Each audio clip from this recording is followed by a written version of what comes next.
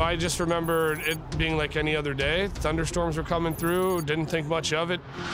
But by 3 o'clock, the weather has escalated into something much more serious than a rainstorm.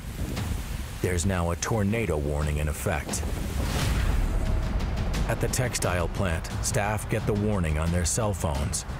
I think a lot of people just didn't maybe take that warning as they should.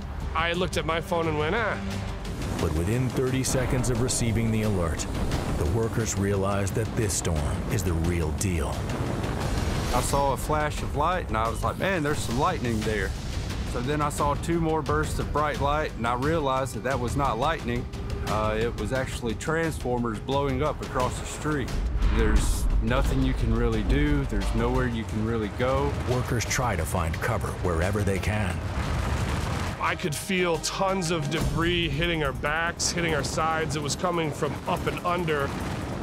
The sheer force and the power of all of it, I mean, it was just demolishing everything in its path.